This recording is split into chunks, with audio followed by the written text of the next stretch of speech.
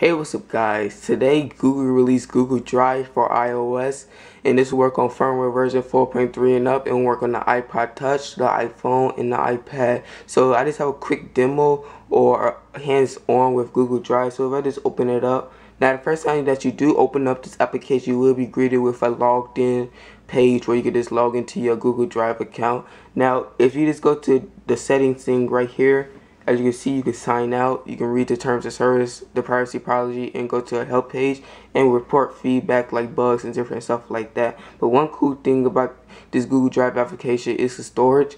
You could buy more storage right in the application right here. As you can see, I really don't need any more storage since I have 0% used. As you can see, you could buy a 1 year of more 25 gigabytes of storage right there. So find that pretty cool. If I just go back, as you can see, you have a few different options what you could do. Let's just go to my drive first, where you could just view all your different documents right here.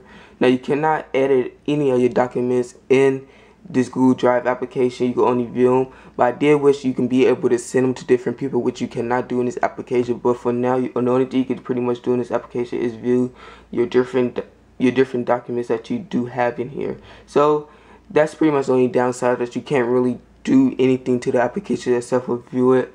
So you of course can go to your start applications, your recent applications that you have open, and of course can view these applications in offline mode if you have it set to that.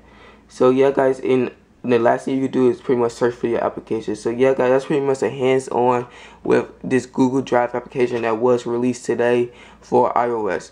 Please leave in the comments below about what you think about this application. Don't forget to like, comment, and subscribe. Alright guys, hope to see you next one. Alright, bye.